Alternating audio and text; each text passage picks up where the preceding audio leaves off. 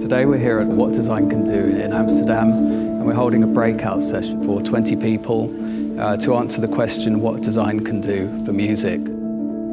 Today what we're doing is making visuals by basically manipulating strips of film. It's going to be interesting to see the marks that people make, how they juxtapose with the music. Hopefully we'll get some moments where we have a sudden, unexpected synchronicity, and that's kind of the beauty of working like this, is you get these moments that you can't predict.